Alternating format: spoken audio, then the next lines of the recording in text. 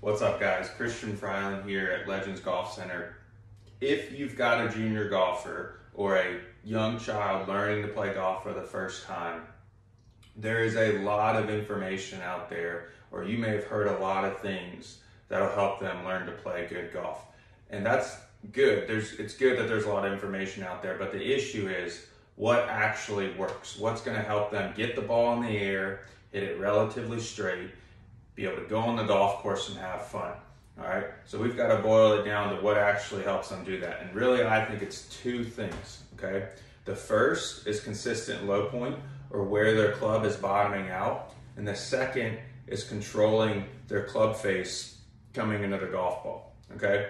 Or kind of a blend of centerness of contact and club face angle, all right? So I've got two drills that will really help your junior golfer do that well. The first one is a low point drill. So I've got a piece of paper here on the ground. If we're outside, what I normally use is a quarter or a nickel. And the goal is to actually hit that quarter or nickel up in the air. The paper won't move as much, but you can still see.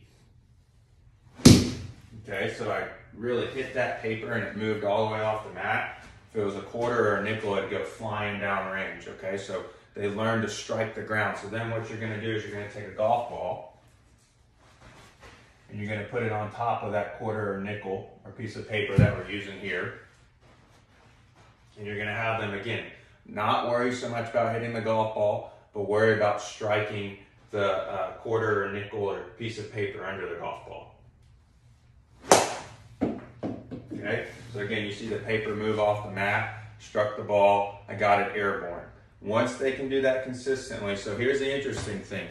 All this stuff about where their arms should be, where their head should be, where their wrists, where their hands, all that will fall into place as they perform this function, especially for younger kids, okay? So all the talk out there about they have to have the right grip, they have to have their arms in certain positions, that doesn't really matter, because once they learn to strike the mat and get the ball in the air, the club face is going to start taking care of itself, and their form is actually going to start taking care of itself. The second drill that you can do with them is take two golf balls, and you're going to set them about an inch or so on each side of the club head, and you're going to ask them to swing right through this gate and hit the mat.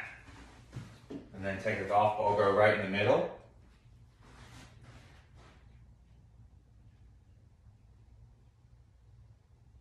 Again, and swing right through that gate, hit the mat, underneath the golf ball. All right? Again, now they're starting to hit the sweet spot. They're starting to control the club face, and they're getting the ball in the air, and they can go have fun and play golf. So all the information out there, you can kind of throw it out the window and do these things. As they perform this function, their form will fall into place, and they'll learn how to play golf, and they'll have fun. So give it a try.